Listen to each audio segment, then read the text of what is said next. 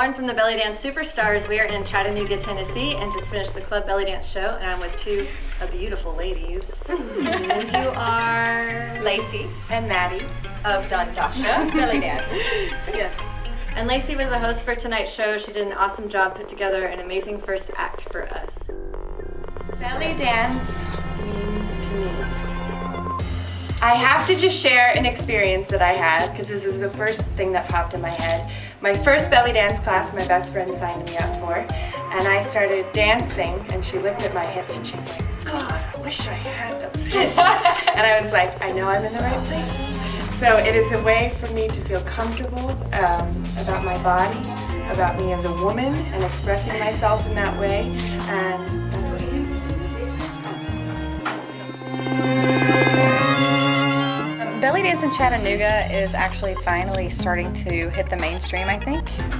It was quite a while ago where it started getting kind of popular, about I would say 9 years ago when Zanzibar Studios started. Andrea Perkins and Kat Johnson started the studio where Maddie and I teach now.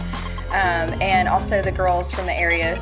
I was actually in a huge troupe with them, which was Dundasha, the first Dundasha, and I joined after them. So it's finally getting the respect that I think we all would like it to get. As an art form, it's, you know, now we're getting articles in the paper when we have shows, and people are looking at it more as an art form instead of, oh, we're just getting together and we're gonna shake our hips for a minute, you know, and now it's being taken seriously as a discipline as well, and as far as study goes for dance too, so just moving on up.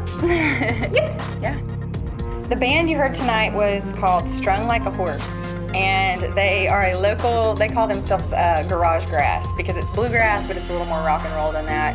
I've been dancing with local bands here for quite some time, about 4 or 5 years now. That's mainly the productions that I do are live music and local bands, so I really try to promote them and they promote me, and we just really collaborate well together. It's just fun. They're awesome. I'm Stacy Nolan. I'm from Chattanooga, Tennessee, and I'm a founding member of Mirabai Bellydance. Hi, I'm Alexandria, and I'm from Chattanooga, Tennessee, and I'm a founding member of the Rockettes. Cool. This means fun and friendship and enjoying dance and music.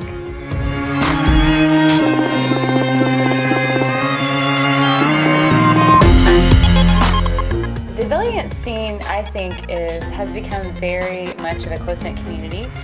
Most of us that do belly dance, whether it's cabaret style or tribal fusion or even ATS, we all know each other and we all have very similar roots.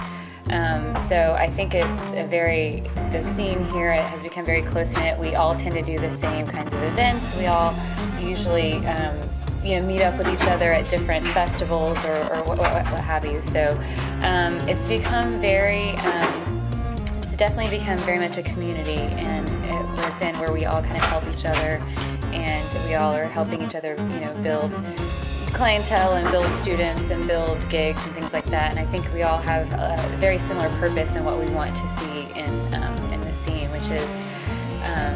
which is really what Lacey had mentioned earlier. A validity to what we do and a sort of a respect, and I think we all have that common goal in mind when we go out into the public and perform, that we really want to elevate the dance through the public eye. So. Cool, beautiful.